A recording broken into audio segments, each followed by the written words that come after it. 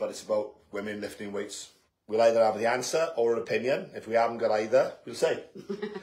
But we'll have an opinion anyway, whether there's an answer or not.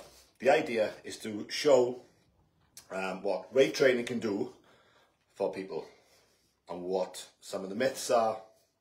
We'll get rid of some of those. So what we're going to do is just answer any questions. We haven't got no script as usual. There's nothing. We've got no So let's kick off with the juicy stuff. Let's get some background. We don't do the scales, but how much weight have you lost? From my heaviest weight to what I am now is approximately 6 stone. 6 stone. 6 stone. That's 8. We just added up. It's 84 pounds. So those that train, you know the big 20 kilogram plates, it's 2 of those.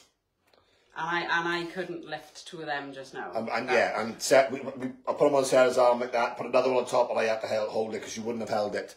So it's 6 stone. 6 stone. Amazing. Since you've been weight training with weights, yeah. Okay. How much scale weight have you lost in the last, how long? With weights now properly? Weights properly, I'd say 10 weeks. There we go. Yeah, they're about 10, 12 weeks. And I probably only lost half a stone. 7 pounds, 6, 7, 8 pound-ish.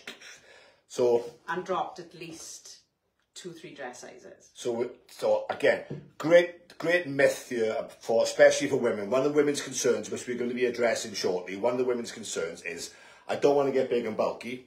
I don't want to suddenly wake up and look like a man with big muscles and have a square jaw, and So you've lost 6 or 7 pounds, half a stone, right? Which is, again, we're not bothered. No, not bothered. We're genuinely not bothered.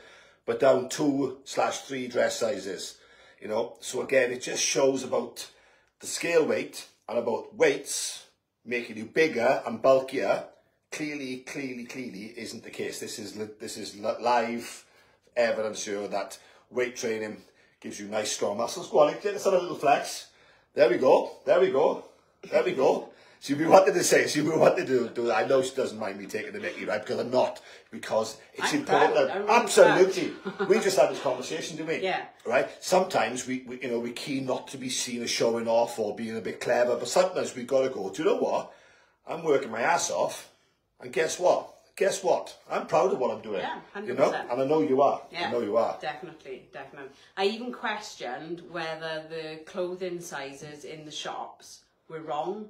I thought everything's this oversized and, am I going less size than what I am? Yeah. But, no, I'm happy now to go from a 16-18 to a 10-12. To a 10-12. Now, I'm no expert in women's clothes. Well, no, I am actually, to be fair. But not wearing a lot of bikinis, yeah.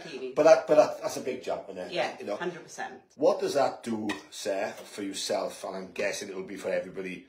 Because forget the weight, forget the body, forget that. How does it do for your head? How do you feel?